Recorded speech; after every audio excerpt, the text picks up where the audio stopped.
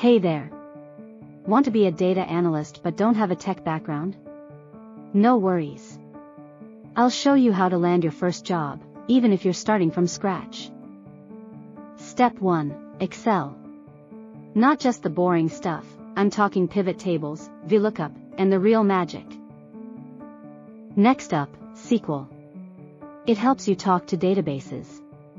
Start with select, where, and join. You'll feel like a data wizard in no time. Then, Tableau. It turns boring numbers into awesome dashboards. It's like painting, with data. Don't be scared of Python, it's your data bestie. Start with Pandas and Matplotlib to clean and visualize data like a pro. Now show off your work. GitHub is where data analysts build their portfolios. Upload projects with short descriptions. Ready to test your skills? Kaggle is where data lovers compete, learn, and share.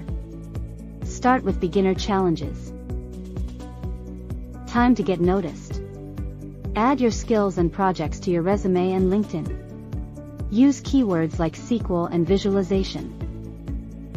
Can you explain your data in simple words? Practice mock interviews with friends, or even with AI.